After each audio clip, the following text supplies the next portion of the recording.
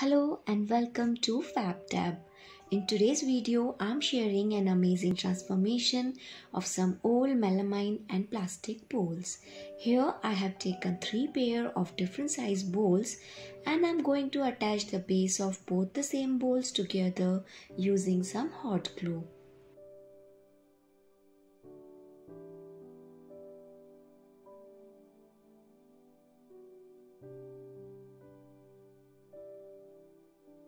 Next, I will be painting these bowls. For that, I am going to use acrylic paint and baking soda.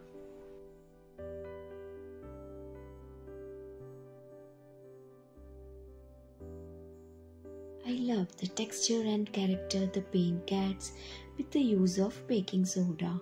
If you want a little smoother yet matte finish, you can replace the baking soda with baking powder.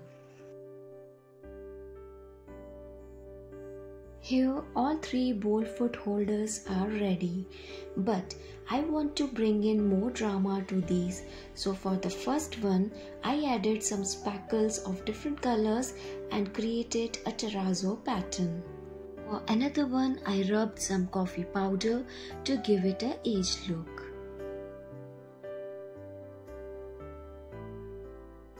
And for the last one, I made this freehand pattern near the edge using contrasting color.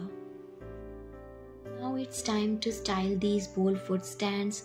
These can be used in many ways to hold the potpourri, candles, and can also be used to display some small potted plants. If you enjoyed watching this video, do consider subscribing to FabTab. Your support will surely keep me motivated to create more and share with you all. See you soon in the next video. Till then, stay fabulous.